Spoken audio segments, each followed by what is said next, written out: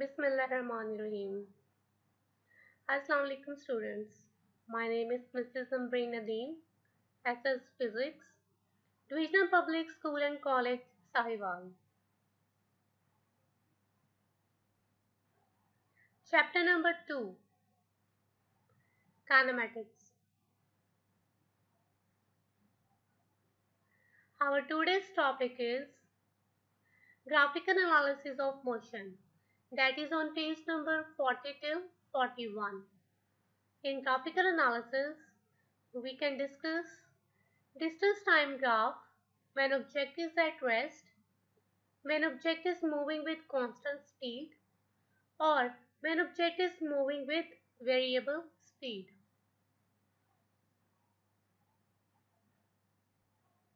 Objective.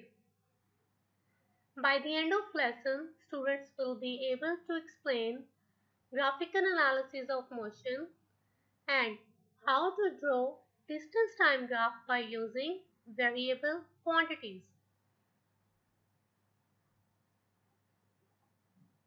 Previous knowledge. First, we are going to discuss some previous knowledge. In last lecture, you discussed speed.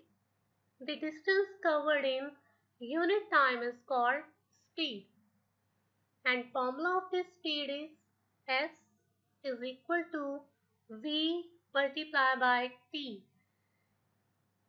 You also discussed velocity. The rate of displacement of body is called its velocity. And the formula of velocity is V is equal to D divided by T. V is for velocity, D is for displacement, and T is for time. You also discussed acceleration. The rate of change of velocity is called acceleration. And formula of acceleration is A is equal to final velocity minus initial velocity divided by time. So our today's topic that we can discuss, that is graphical analysis of motion. इससे पहले आपने जितना lecture सुना speed के बारे में, velocity के बारे में, एक्सेलरेशन के बारे में, स्पीड इंक्रीज होती है, डिक्रीज होती है, वेलोसिटी इंक्रीज डिक्रीज होती है, एक्सेलरेशन भी इंक्रीज होती है, डिक्रीज होती है, वो सब आपने वर्बली एक्सप्लेन किया. लेकिन अब हम उन्हीं क्वांटिटीज को ग्राफिकल एक्सप्लेन करेंगे, ग्राफ ड्रॉ करेंगे between distance time graph, between speed time graph. और ग्राफिकल एनालिसिस की सबसे जो सिंपल एग्जांपल है that is your Google map. आप सबके पास मोबाइल फ़ोन है, मोबाइल फ़ोन में ऑप्शन आता है गूगल मैप का. Google map is the graphical analysis, the actual result of graphical analysis.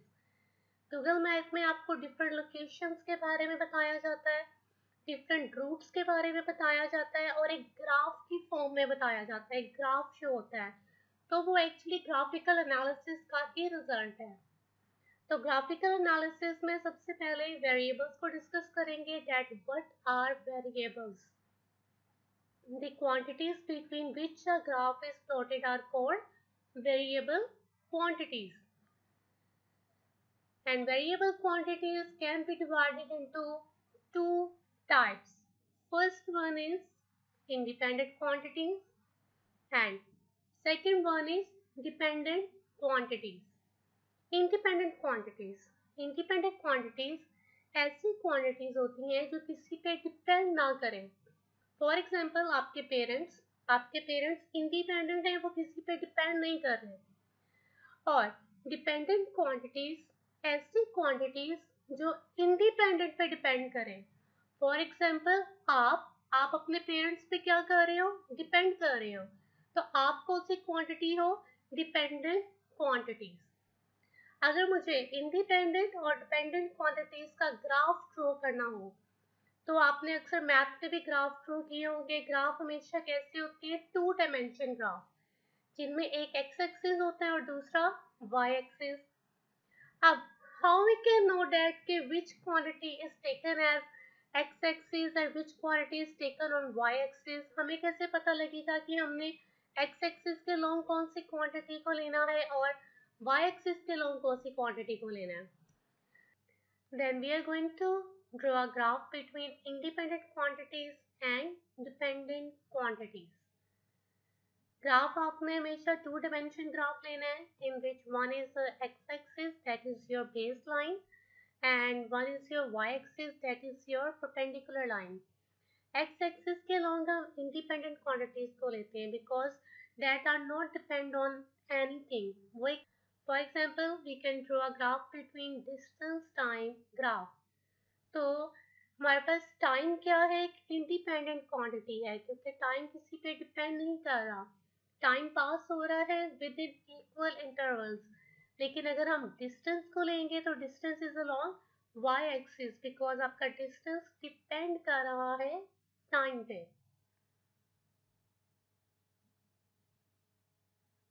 Next, object is at rest. अगर आपका ऑब्जेक्ट रेस्ट पे है तो आपका ग्राफ कैसा बनेगा? Graph is like this. You can see figure 2.18 distance time graph when object is at rest. एक आपने x एक्सिस लिए, एक आपने y एक्सिस लिए.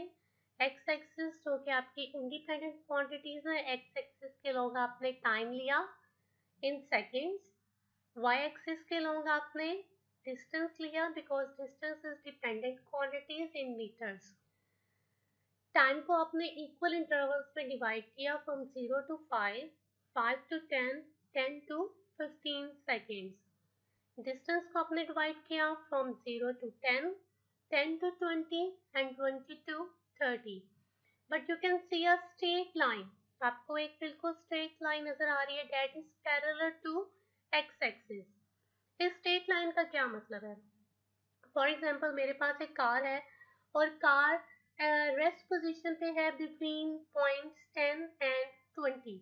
10 और 20 के दरमियान कार किस पॉइंट पे है? रेस्ट पोजीशन पे. इट मीन्स कि कार अपनी पोजीशन चेंज नहीं कर रही, कार डिस्टेंस ट्रैवल नहीं कर रही. लेकिन कार डिस्टेंस ट्रैवल नहीं कर रही पर टाइम पास होता जा रहा है क्योंकि टाइम आपके पास इंडिपेंडेंट क्वांटिटी है, टाइम डिपेंड नहीं कर रहा, टाइम ने इक्वल इंटरवल्स में पास होते जाना है from 0 to 5, 5 to 10 and 10 to 15. That's why your graph is a straight line graph that is parallel to x-axis. When object is at rest with respect to reference, it means its velocity is 0, its speed is 0 क्योंकि वो distance cover ही नहीं कर रहा तो v is equal to 0. For example, in figure 2.18, time interval changes between 5 seconds, 10 seconds or 15 seconds. But object does not change its position with respect to time. Then graph draw will be parallel to x-axis. Next, when object moving with constant speed. Constant mean fixed speed. अब आपने speed क्या कर दी है? Fixed कर दी है. अब graph कैसा draw होगा? ग्राफ आपको शो हो रहा है फिगर 2.19 में. Distance time graph showing constant speed. X axis पे आपने टाइम इंटरवल लिया from 0 to 5, 5 to 10, 10 to 15 and 15 to 20 seconds. y axis के लोग आपने डिस्टेंस लिया फ्रॉम 0 to 10, 10 to 20, 20 to 30 और 30 to 40 मिनट्स. अब कांस्टेंट स्पीड के साथ मूव कर रहे हैं और इक्वल इंटरवल्स में इक्वल डिस्टेंस कवर कर रहे हैं. फॉर एग्जांपल 0 से गाड़ी स्टार्ट हुई, किस पॉइंट पे गई? 10 पे, और 10 पे उसने कितना टाइम इंटरवल लिया? 5 सेकेंड्स. इसी तरह जब वो 10 से 20 पे गई तो टाइम कितना हो गया? 10 सेकेंड. 20 से 30 पे गई तो टाइम कितना गुजर गया? 15 सेकेंड्स. 30 से 40 पे गई तो टाइम कितना गुजर गया? 20 seconds. So the speed of the object is constant if it covers equal distance in equal interval of time. For example, figure 2.19 shows a car covers 10 meters in 5 seconds, 20 meters in 10 seconds, 30 meters in 15 seconds, and 40 meters in 20 seconds. Its slope gives the speed of the object. Now we are going to discuss the slope, that how we can calculate the speed of the object with the help of the slope. A slope gives the speed of the object. Consider 2 points on the graph. If object is moving with constant speed, it means object is moving perpendicular to x-axis.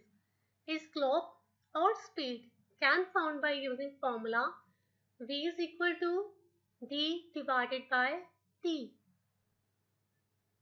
For example, v is equal to d, that is your distance, that is 10 meter, and your time is 5 seconds. So 10 divided by 5 gives you 2 meter per second. And if we change the value, that is v is equal to 20 meter divided by 10 seconds, then again speed is 2 meter per second. इसी तरह हम जैसे जैसे values change करते जाएंगे according to graph, तो हमारे पास speed क्या होगी? सेम स्पीड आएगी. अगर हम फर्स्ट डिस्टेंस कवर करते हैं in first interval of time तो भी हमारे पास स्पीड 2 मीटर पर सेकेंड आएगी. अगर हम सेकेंड डिस्टेंस कवर करते हैं with second interval of time तो भी हमारे पास स्पीड कितनी आएगी? 2 मीटर पर सेकेंड. इसी तरह 30 डिवाइडेड बाय 15 फिर से स्पीड कितनी आएगी? 2 मीटर पर सेकेंड. अगर 40 डिवाइडेड बाय 20 तो फिर से स्पीड कितनी आएगी? 2 मीटर पर सेकेंड. इट मीन्स आपकी कार मूव कर रही है फिक्स्ड स्पीड के साथ. अब we are going to discuss when object is moving with variable speed. Variable means आपकी वैल्यू अब कांस्टेंट नहीं है, not a fixed value. Object does not cover equal distance in equal intervals of time. तो फिर आपका graph भी straight line graph नहीं होगा.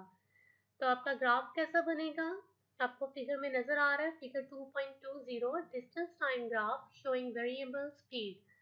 फिर से एक्स एक्सिस के long time, because time is your independent quantity, and along y axis distance, because distance is your dependent quantity. Time is divided into equal intervals from 0 to 5, 5 to 10, 10 to 15, and 15 to 20 seconds. Now, variable mean object does not cover equal distance in equal intervals of time. For example, अगर हमारी car 0 point पे थी, rest position पे थी, और उसने 0 से travel किया 10 मीटर डिस्टेंस, तो 10 मीटर डिस्टेंस में उसने 5 सेकेंड्स का इंटरवल कवर नहीं किया, बल्कि उसकी स्पीड लो थी, उसने 5 की बजाय 10 सेकेंड्स का इंटरवल कवर किया. इसी तरह नेक्स्ट हाफ में फ्रॉम 10 to 20 उसकी स्पीड इंक्रीज हो गई और उसने 15 सेकेंड्स का इंटरवल कवर किया. पहले स्पीड कम थी तो ग्राफ डाउनवर्ड आया, फिर स्पीड ज़्यादा हुई तो ग्राफ अपवर्ड चला गया. अब object can not cover equal distance in equal intervals of time, तो हमारा ग्राफ भी स्ट्रेट लाइन नहीं होगा, हमारा ग्राफ कर्व्ड फॉर्म में आएगा. So how we can find the speed of the object, actual speed of the object? We can find actual speed of the object by slope of the tangent. अब tangent line क्या होती है? ऐसी line जो graph line के किसी भी point पे मीट कर जाए. फॉर एग्जाम्पल आप एक रेड लाइन देख रहे हैं जो हमारा कर्व्ड ग्राफ है, इसके नीचे एक स्ट्रेट लाइन है जो कि किस पॉइंट पे मीट कर रही है? P पॉइंट पे मीट कर रही है. So P is the slope of the tangent. When object does not cover equal distances in equal interval of time, then its speed is not constant. The graph is not straight line graph. Then slope of the tangent can be found by using formula v is equal to d divided by t. Now we are going to calculate the slope of the tangent at point P.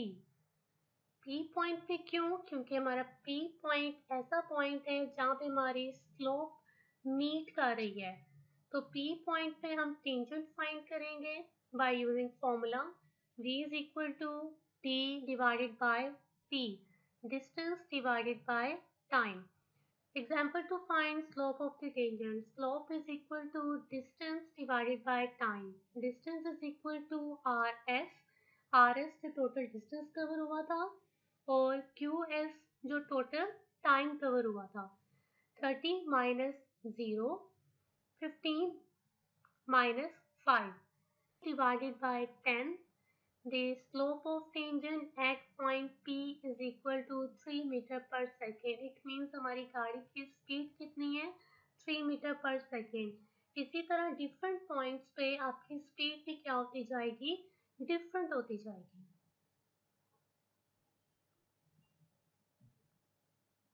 So it's time for short questions. आपने short questions के answer अपनी copies में neatly लिखने हैं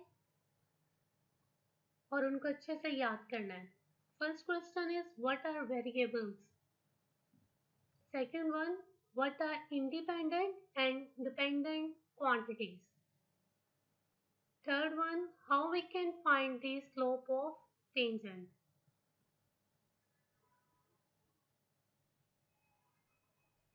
Now it's time for your home assignment. Learn topic graphical analysis. आपने पूरा topic learn करना है, अच्छे से याद करना है और आपने अपनी कॉपी पे नीटली ड्रॉ करना है distance time graph when object is at rest, when object is moving with constant speed और object is moving with variable speed. ये तीनों ग्राफ आपने अपनी कॉपी में नीटली ड्रॉ करने हैं।